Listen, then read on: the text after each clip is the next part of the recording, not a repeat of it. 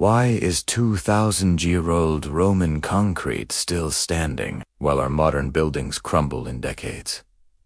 Roman engineers in 27 BC used a recipe we still can't fully replicate.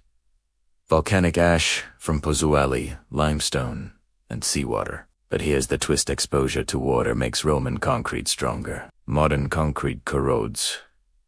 When salt water hits the steel inside, Romans used no steel. Instead, seawater triggered a chemical reaction, growing a rare mineral called Aluminum-Tobermorite. In 2017, researchers at UC Berkeley confirmed this mineral is tougher and more stable than anything in modern Portland cement. It forms long locking crystals, basically natural rebar that heals cracks. Structures like the Portus, Cosenis Harbor, and the concrete piers at Marittima are still intact after nearly 2,000 years. Meanwhile, modern marine concrete often needs repair in just 50 years. Rome wasn't lucky. They engineered durability by design. If you were surprised by this fact, hit the like and tell us, what ancient mystery should we decode next?